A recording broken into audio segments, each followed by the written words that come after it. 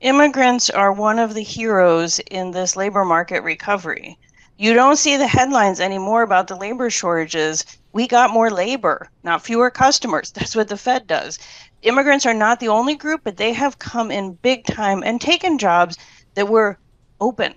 Right? We have not seen the unemployment rates for US born individuals rising.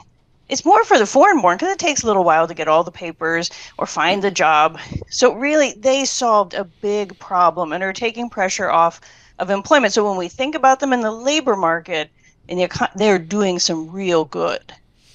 Claudia, again, the really strong non-farm payroll data coming out today. I want to focus on the average hourly earnings here on an annualized basis, 4.1%, ticking down a little bit from last period, 4.3%. How do you think about the wage environment in the U.S. labor market?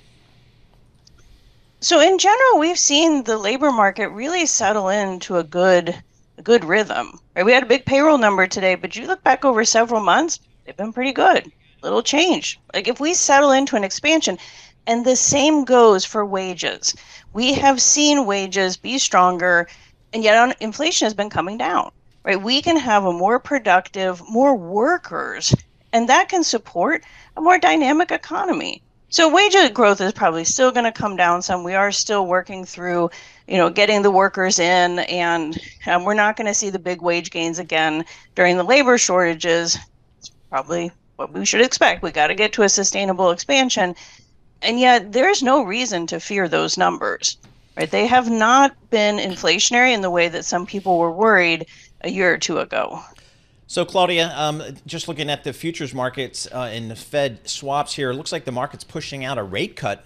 Maybe that June isn't even a lock anymore. How do you think the Federal Reserve's going to react to some of the data today? Could you see her as a governor of the Fed? Oh, absolutely. I'll write in that when they order out pizza, Claudia would go nuts. I mean, it'd be like a healthier diet. Exactly. Claudia, how do you think the Fed's going to react to some of the data we saw today? So the Fed lives in the real world. Right. So they're looking at these jobs, but next week is really the main event. Okay. Right. They have said multiple times inflation has got to come down. They are not weighing in on, the unemployment rate is too high or the economy is growing too strong.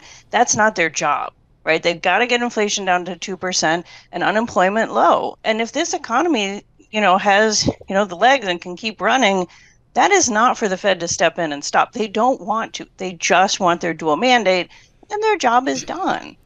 So, I see it like I'm uncomfortable with the fact that we don't talk about the risk to the labor market. And yet, frankly, you get these good jobs numbers, it likely, unless something blows up, it'll take time. And this is a very they're really scared of acting too fast. So, yeah, I think pushing things out, I do not see them not cutting. I think that is too pessimistic. I look, Claudia, at your wonderful essay, and you've got out of Vanderbilt, Rachel Donnelly and Adam Schoenbachler talking about the difference of the states of all of our audience. You got states with high wages, high social benefits. They've got a different attitude than states that say, go out and get a job. We're not going to give you any benefits. Who has the better labor economy out of that?